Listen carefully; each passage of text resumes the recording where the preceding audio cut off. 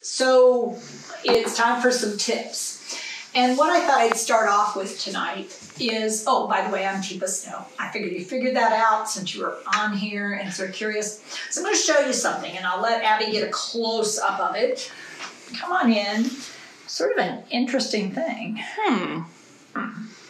It was a gift from someone when I was in Poland, and it's Baltic amber.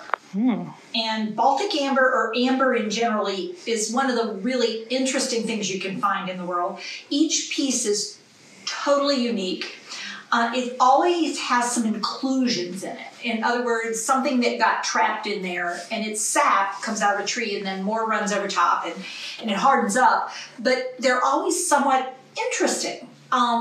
And so what we're going to talk about is when somebody who's living with dementia is pretty much in an amber state.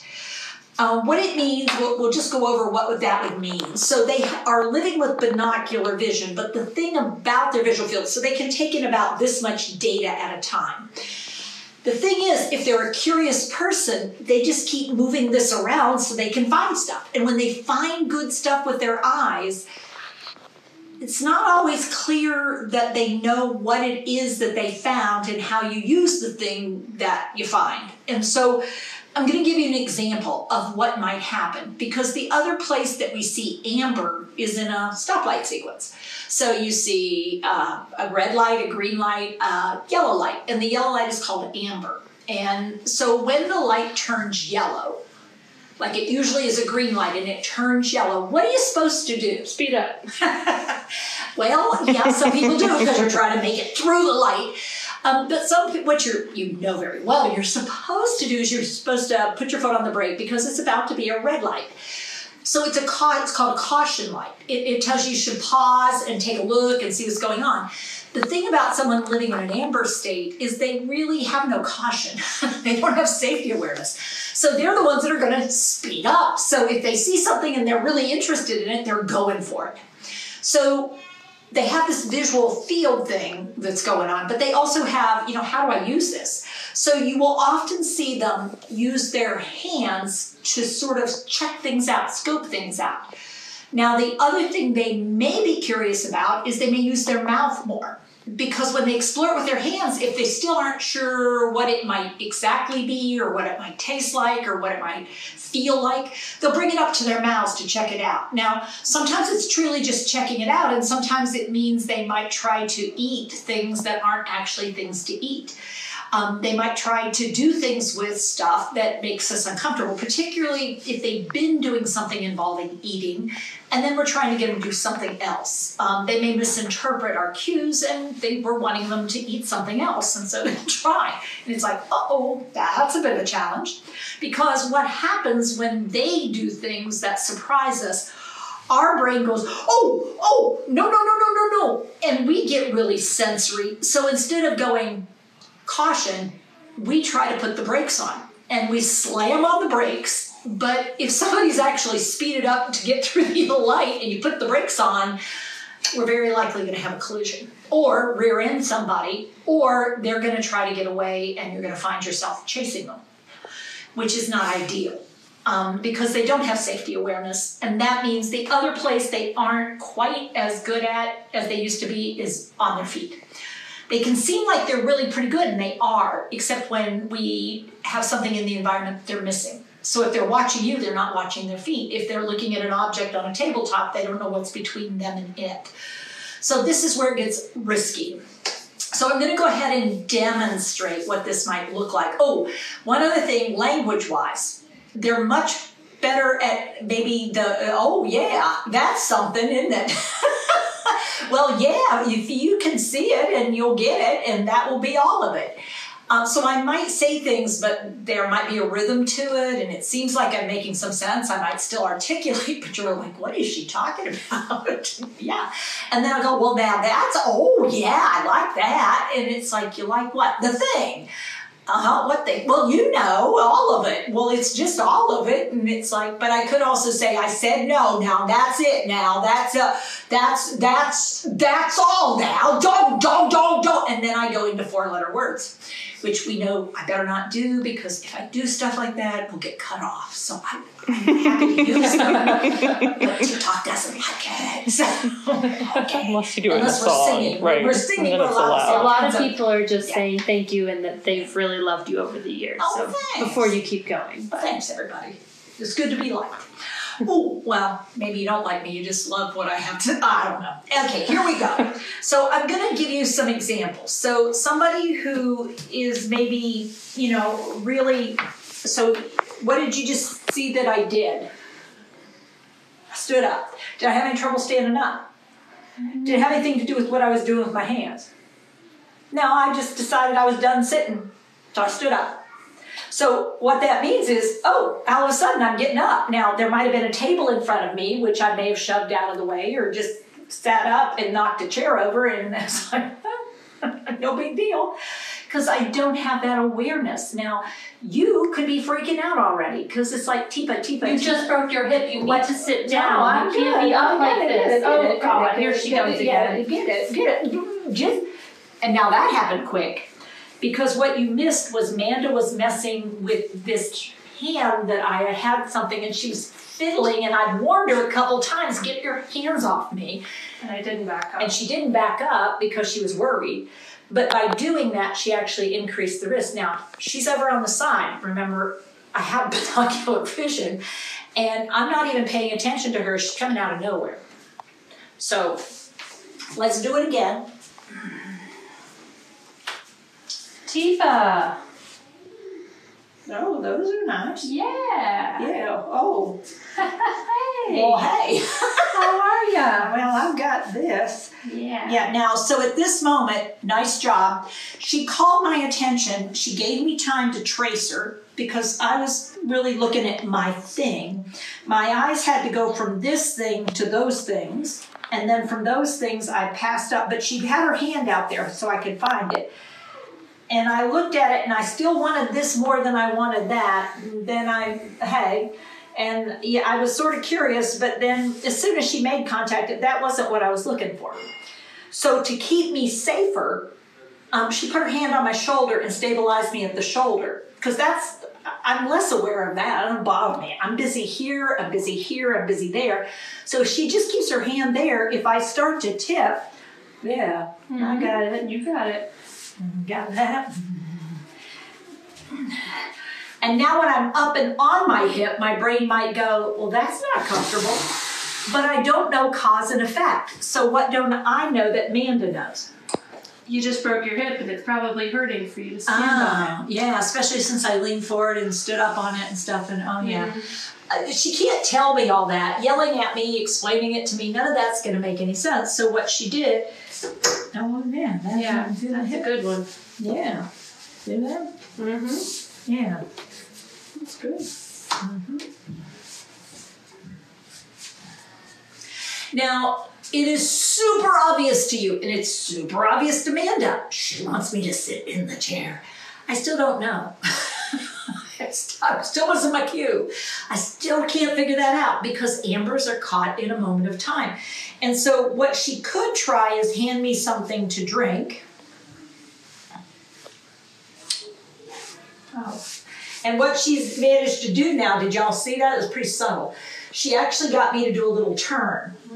Okay. And so guiding. She was just sort of guiding there, and she moved the cup. And so to keep the cup in the middle of my field, I turned my body a little bit.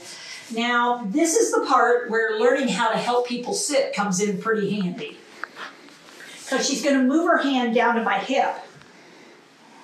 And what she's going to do is lean forward.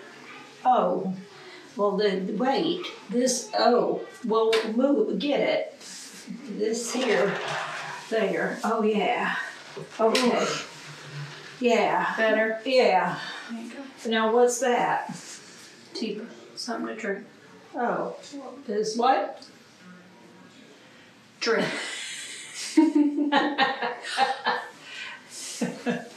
Oh, cheers. That's a pretty one. You like that one? Yeah. Cheers. Oh, did you drink it? Mm-hmm. Oh. Oh, that tastes like shit. Oh. Yeah. So, yeah. It's a moment, and so you've got to let go of that thing. Now, notice I still have this, but it switched to my non-dominant hand. So what I am interested in is in my dominant. This is in my non-dominant, but without realizing I haven't let go of it. So I will be a collector. I often collect a lot of stuff. People call it hunting and gathering. So I'm doing it. So you got to decide, are you going to give me something I can put it in? Or are you going to have me carry things around and get more and more stuff and then not know what to do with it and become distressed? So, trying to figure out what we can do with this. I might have some ideas. So what I might start doing is putting in my clothing. Mm-hmm. And I'll put it where it's easy to reach and easy to do. And then I just sort of get more and more stuff. So as I go around, I find things, oh yeah.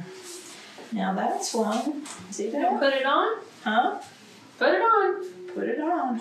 Yep, put it on. Yep, I got it. This is the thing. See this? And you can put it here. Mm-hmm. And then, and now that was automatic. So that was when I held it out here, my brain finally went, oh, I know what you can do with this. Now, I totally missed that it has that upper part, but for right now, am I doing anything that's problematic? Nope, so far so good. Yeah, and so, yeah, I put something else on, but it's not really a problem. Now, where it gets to be an issue is when I start messing with stuff you don't need me to. So, make sure you get a good close-up. What we got here? Let's see. This hand sanitizer. Oh, it is. So good. And I found It'll be it. super clean. And since we just did a drink of juice that you didn't like. Oh. Oh, no. Ugh. That's not good. But yet, Nope. going back for more. so this is that moment where your brain is going, and you're thinking, poison control. Do I need to call poison control?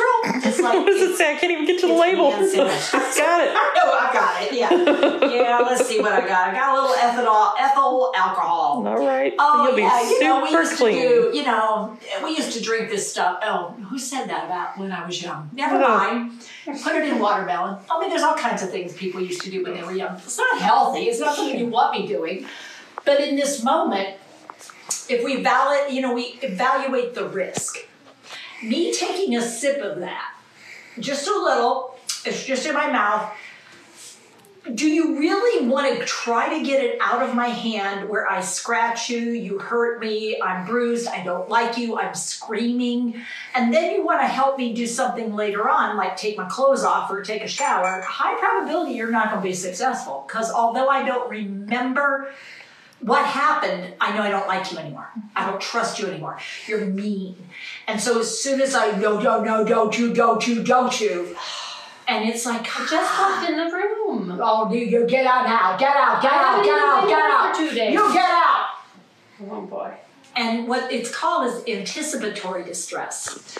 And what we forget is that people who are living with dementia have a primitive brain. And the primitive brain is designed to try to keep you alive. And so if you have felt threatened, that primitive brain tries to remind you, oh no, that's threatening. Don't go there. That's a dangerous place. Don't be with her. She's a dangerous person.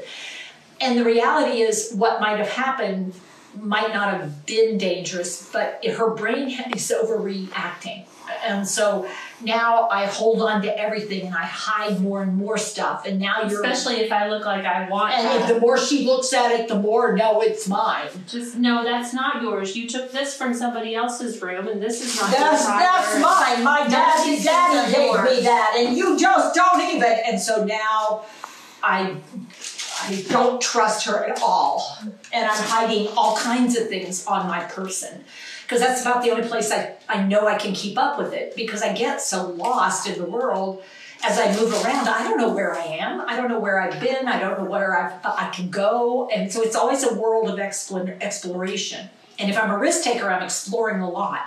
If I'm not, I just sit quiet. And people say she doesn't do anything. And You want something to drink? No, I'm okay. You want anything to eat? Yeah, no, not right now. Are you sure? Yeah, I'm good. Okay. And I'm low sensory because I just can't get engaged. Now, so let's work on this one. So I have this and I'm doing this, and you have to get your brain in a good place, which is, I wish you wouldn't do that. It's the third time I've seen it today. And also that moment where you go, oh crap, who left that in the room again? Yeah, that's Bring that in what here. you say. It's like, how did that get out again? I thought I went the other way. She might have gone to somebody else's I mean, I space. find stuff. I'm a really good, curious person. When I find it, I pick it up. When I find something else, I set that down because I found something else. So things move around a lot. Let it go. Yeah. You can rearrange it later. You gotta quit fussing about stuff. Now, one of the things you can do is if you have several surfaces, what you can do is just drop something over this one. Put in some. Of course, missed the one thing I wanted to cover. But simply dropping something over buys you time, buys me the opportunity. Now, I may get curious about this and go investigating, but my focus is here. So while I'm investigating here, what could happen is I'm looking here and I'm looking at all, oh, that's good. Is that a good one? Yeah. Oh, I that got one's it. for Teepa. Yeah. That one's for. Here. That's for this. Yeah. There you go. Gotta take it off. Oh, Now, man wants to just ignore this behavior because fussing about it or trying to get it back out. Now, if I take this one, this is the one that This is the one that I'm most concerned Yeah, about. But I and- have to be least concerned Who's because the one that handed it to me? nobody. You found it over there. The knife you found. I didn't give it to you. I did not give you the there knife. you You go. were searching for things. Oh, You found the okay. knife. So what our brains would say, these two go together. And yet for me, that may not line up at all. And so what I want is to do what? Tuck them That's both in boring. your shirt. That's boring. This, however, looks interesting. All right. So what am I going to have to do to investigate this one? Put that down. Put it down? Put it somewhere else. Oh yeah, that I will have to do. Yeah.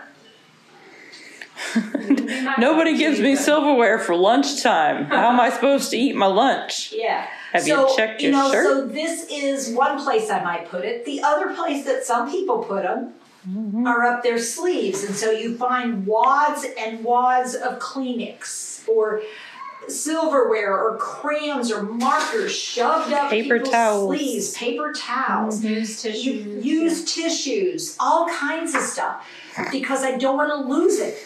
But then once it's out of sight, I don't actually remember I got it. So, the only time I notice it is when it falls out or something happens. But what I really want to do was this. Oh. Now, this is the moment again. Because what I'm pointing out is when you're living with somebody who's curious and in an amber state, this is your day. This is 24 hours. Any moments I'm awake, you're just going, oh my God, what is she getting into now? Oh my God, oh my God, oh my God. So your brain gets a little worn out with these boom, boom. And you can, yeah. Can anybody get it? Can I get it? Can I have it? No, this one? Yeah, this one. Yeah. Here. I got it. All right.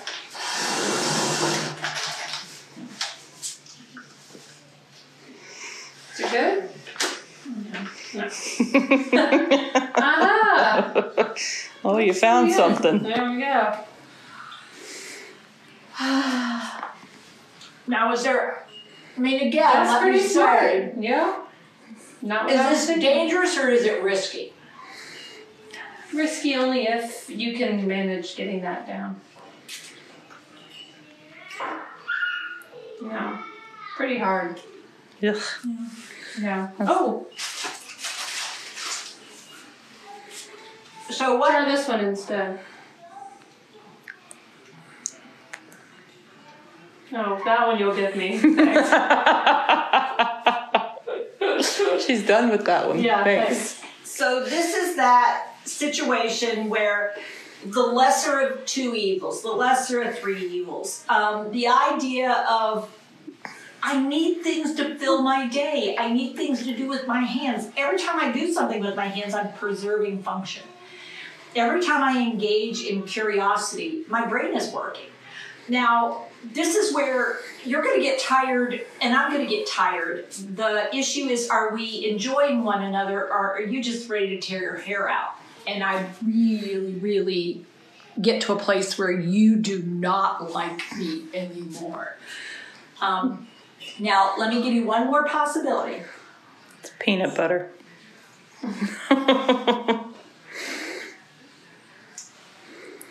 Oh, that one was not good, huh? Got a crunchy one in there. What Yeah. kind of peanut butter? Ugh. Oh, Great. So this could be the pills that you guys put in the applesauce. I have an idea or about the our next pudding. activity. Yeah. If those of you out there are starting to think about, okay, well, how could I engage Teepa and then a cleanup process? Because now you've got a new job to do, then you're on the right track. Because this is not my job to now figure out if I can figure out a way that we can do this together. Yeah. Maybe, just maybe, it's less of you sitting around and me waiting on you hand and foot. And me, you getting frustrated when I find something else to do while you're trying to clean this up. Right. So there's nothing wrong with me getting down on the floor and scrubbing on things. It's nothing really wrong with me taking a mop and going back and forth. The thing we have to recognize is you've got to fill my time. Or I'll fill my time with things you don't like. Mm-hmm. And the time that this is going to make sense to try to take things out is when we're coming out of clothes for one reason or another. Going to the bathroom and all of the stuff falls out of your pants. You're like, where did all this stuff come from? Well, You don't know, but I'm really good at doing a big sweep. with a towel so you don't re-engage with the things. Uh-oh. So what am I missing now? What do I get, but I don't know? The blue one. This one? No. Oh, yeah. I got it. Got it? Mm-hmm. Good. Let's go put it away. I got it. Does it fit? Yeah. All right. All right. Hey, Teepa, Yeah. come with me. I'm with you. Okay.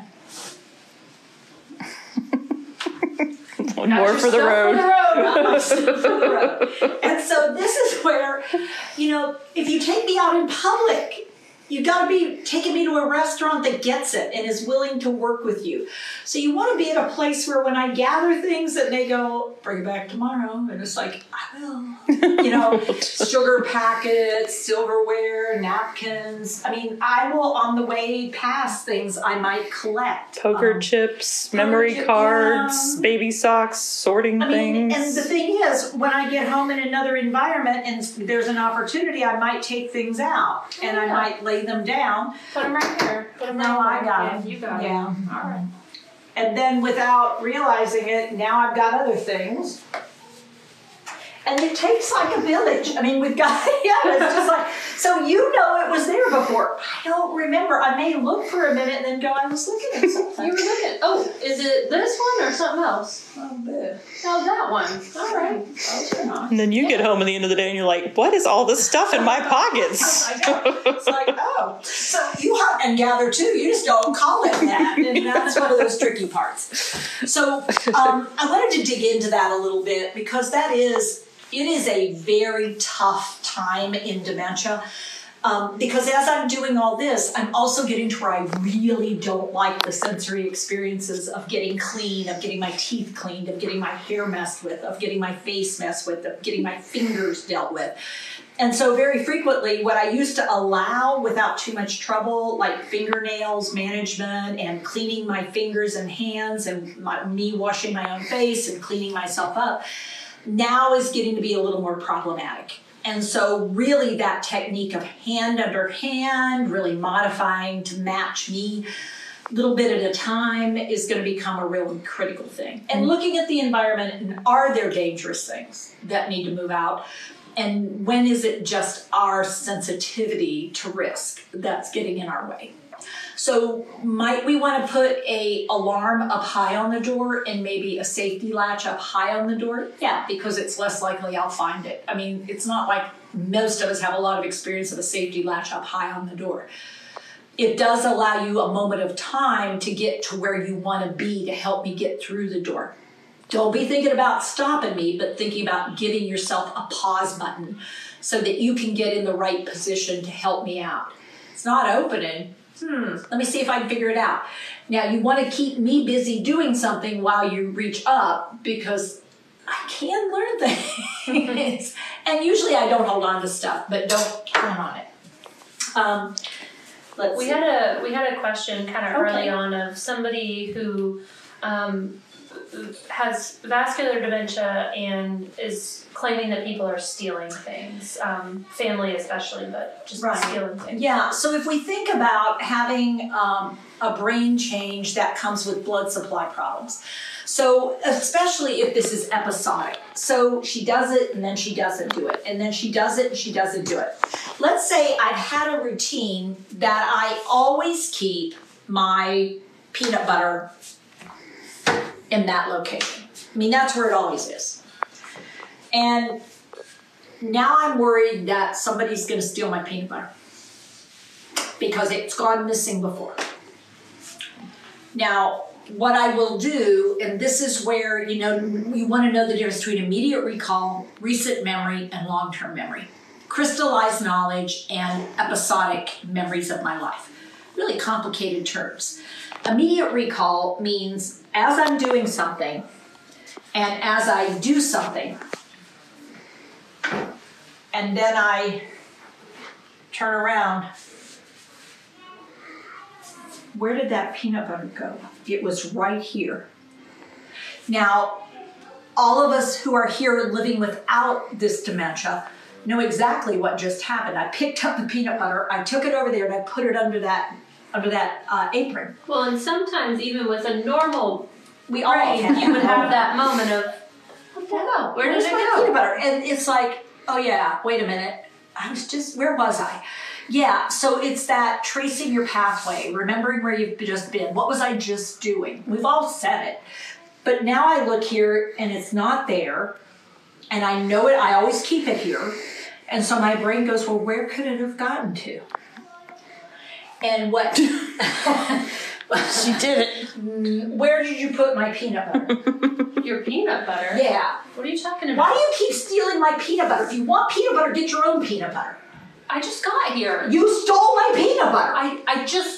You did not. Don't tell me you didn't just do it. I watched you. You. Now, whoa, wait a minute. Where did that come from? I watched you take it. Well, what am I sort of remembering, but not exactly remembering accurately? It got moved for sure. It got moved, and there was a hand that moved it, and I see her, but what I'm not doing is correctly synapsing. So what I'm doing is seeing a memory of that peanut butter going somewhere, somebody took it, I don't associate it with myself, and God forbid I'm the one that finds it when I'm cleaning. See? Well, here it is. This is where you put it. What are you talking about? You put it over there. That's what I'm saying. I watched you. You think I don't know what you're doing. You're hiding things so you can walk out of here at the end of the day. Peanut butter? Well, you took toilet paper too. I mean, it's enough when it is something of value. And what it means if it's something of value, ooh, boy, we didn't do a good job thinking of substitution soon enough. But in this case, one of the things you want to do is, somebody took my peanut butter. Somebody took your peanut butter. You took it. Oh, you were thinking it was me. Yeah. Oh, geez. Why do you do that stuff? Oh. I had it right here, and You it's always gone. keep it there. Yes. And it's not there. No. So wow, that is frustrating. Yeah, did you take it? You're looking for it. Yeah, I am. Should we look around and see if we can find it? Well, or... I sure as hell want to find it. Yeah. Well. It's my peanut butter. It's my one container of it. Oh, shoot. Yeah. All right. Where would you even look for it? Well, I'm not sure. It looks like I'll check here. I don't know. Maybe over here. Here? Lift up some things. See if it's gotten under something. Well, there's a whole bunch of shit over here. Yeah. Well, see, this is where somebody put it. Oh, jeez. It could have well been me. I am so sorry. Well, don't move stuff. I won't. I'm so That's sorry. what irritates me. You people think you can walk in here and do whatever you want to. Leave it there. Absolutely. Guess what's going to happen again? You gonna hide it from yourself? I will hide it from myself because I'm still worried about somebody taking things I value. And so this is a frustrating place to be. The only thing I know to say is it's not her, it's the dementia. And it is hard. I mean, it is so hard to feel like somebody's getting really angry with you and you didn't really do anything. So what we might want to... But if I know in my heart of hearts that I did not steal the peanut butter... Pointing it out to you isn't going to help, but all I can do is acknowledge that if somebody's stealing from you, that's wrong, and we shouldn't be doing that, and I'm sorry it feels like that when we come over. Yeah, and I would also recommend buying 4 or 5 things of this peanut butter and just being able to say, here you go. I don't know how it got here. I am so sorry it happened. Get the substitutions ready. So this might be another purse that looks like that purse, another pair of socks, a shirt, whatever it is that she's really worried about people taking. It's not easy. It's a tough place to be. And it could also be that we really... I'm changing things for you and you don't... And I come in and every time I come in, I'm telling you, You're this is a moving mess. things, Why are and you... you keep fussing with my keep stuff. this And stuff so when so stuff messy. goes... So she keeps handling my stuff and my brain doesn't like that. And so that's why she's the one that's stealing stuff. Which there's an element of her doing something. It's just not exactly what it was. So... one final thing that I wanted to share out, because I meant to do it another time and I sort of forgot about it. Let's say somebody is in this state and what they're really doing a lot of is picking. Because this can become an issue where they have scabs and then they just keep picking the scabs. Every time they pick the scabs, we got a new scab and we got blood all over the place. And so this picking and doing things with scabs, one of the things to consider doing is to take a tube sock. And these are just usual tube socks. And what you might want to do, turn it up inside out, and you want to cut out the toe part, and you want to cut out a hole for the thumb. And you actually want to put this on the individual, and you want to put it on the skin, right above their skin. Oh, first thing though, lotion. Put a thick coat, a heavy coat of lotion on their skin. And the reason I want a pretty decent thick coat of lotion, I might also really look at some of the, if they're wearing bracelets or something, look at seeing if you can get those things off because that may be just enough stimulation. Oh, yeah, yeah, yeah. And get it all the way up my arm. So we would do this before we get the shirt on. And then she's gonna help put this on. And you want it wrong side out.